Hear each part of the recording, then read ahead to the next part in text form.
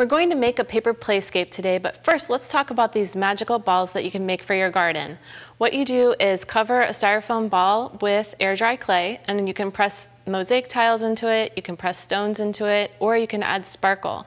And this project is from Jennifer West, and she has a blog called pinkwen.com. She sent that in to us, and we wanted to be sure to show it to you before we get started making our outdoor scene.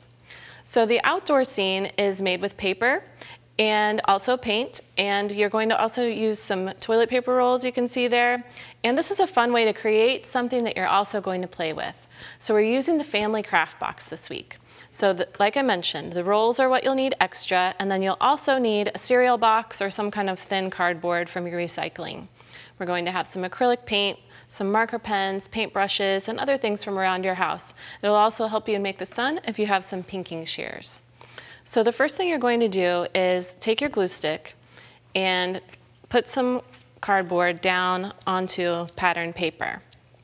Just run your glue stick all around the edges and through the center.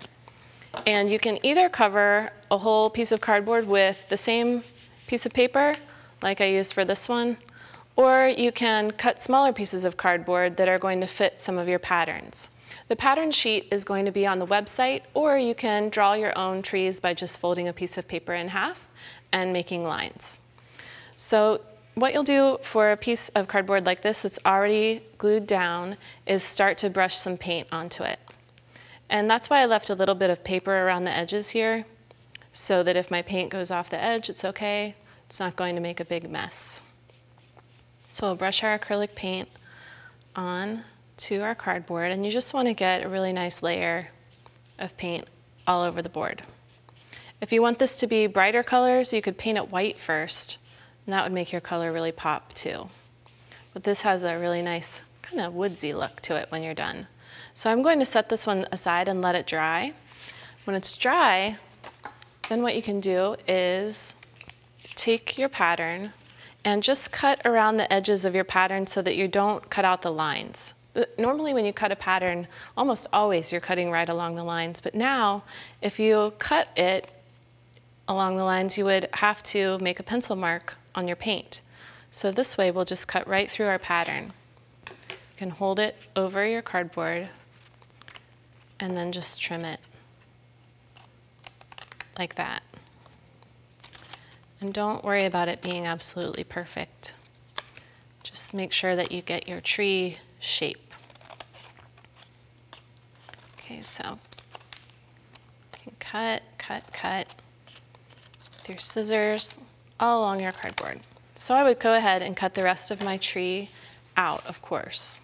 Now, another thing that you can do is before you start cutting, you can add some glitter glue to your dry paint, or you can add it after you're done. You know, there's lots of time when these things are dry to add your embellishments. Now, when you're ready to cut out the sun, I have a piece of painted yellow, and it has some yellow paper on the other side. That's when we're going to use some pinking shears. We're going to cut around the border like that so that it looks like the sun when it's all cut out. They're called pinking shears because they have a zigzag edge. Of course, you could use other types of decorative scissors if you wanted to have a different kind of edge around your trees or your sun or any of the pieces.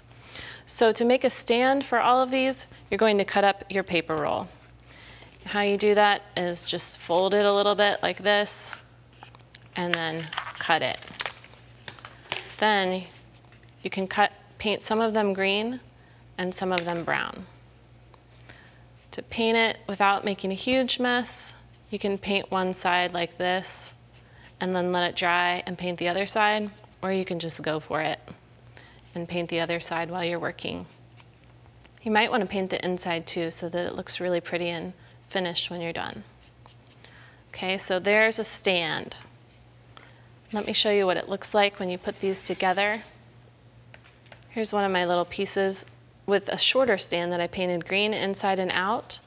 And then I have some little dots that I made using a paint pen. And this is an easy way that you can make berries on any of your trees or bushes. Just go ahead and dot them up. You can also make lines on the tree using your paintbrush. So take a round brush And this one already has a branch up the middle, but I can add some other branches. Take your round brush, and if you start where you want to finish, then it will always look round at the end like that. Press it down. You can add more branches here. Press it down like that. And then you can add some more berries and leaves into your tree if you want to. And of course, you can add some glitter. So let's take this one. We have some water here. We'll add another layer of some turquoise glitter over the top. This will make it really nice and shiny. Use our thicker brush. Just brush this all over the surface.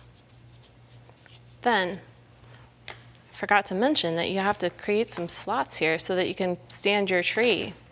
So make sure that you use your scissors, follow the pattern, and make it so that it will stand on top of your roll. So just like that, you can pull the sides apart and press it onto your stand. And then you have this great playscape that's reversible. So you have your painted side on one and your paper side on the other, and you are ready to play.